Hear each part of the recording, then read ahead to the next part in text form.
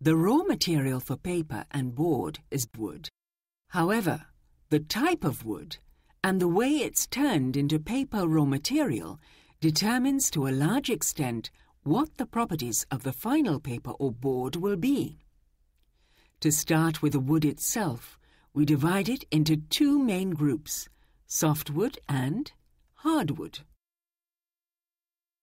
For the types of softwood used, you need to think of spruce, pine and fir wood. The average length of the fibers in the wood varies from 2 to 4 millimeters. The thickness of the fibers is between 0.02 and 0.04 of a millimeter.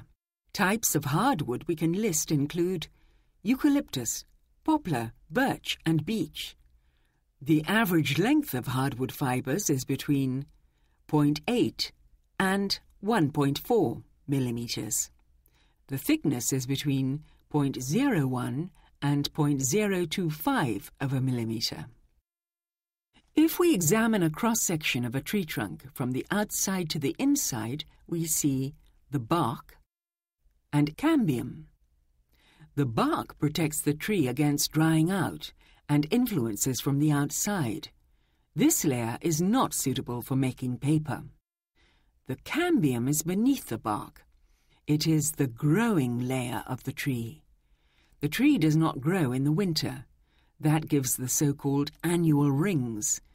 A complex substance holds the fibers together, lignin.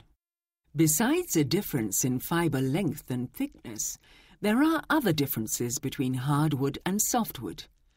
Most softwoods have resin ducts that are filled with resin. The paper industry cannot use resin. Hardwood has so-called vascular cells. They take care of the movement of water for the tree. We'll take a look at the structure of the fiber. We can divide it into different layers.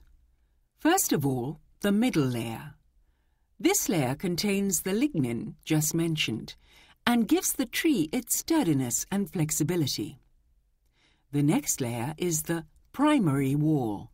This wall, only 0.2 of a micrometer thick, contains lignin as well as cellulose.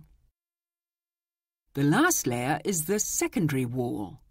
This wall can be divided further into 3 subwalls. The S1 wall. This wall consists of 2 cell walls with a combined thickness of 0.15 of a micrometer. They consist of a layer of fibrils positioned at different angles.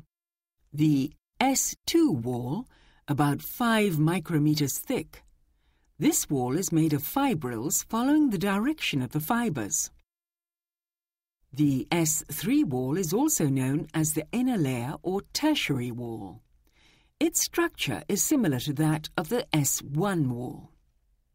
What we have left is the hollow cavity of the fiber. We call this the lumen. It's for transporting water and nutrients. Besides the fiber's length and thickness, its wall thickness is also important. Here you can see the length, thickness and wall thickness of 2 softwood and hardwood varieties.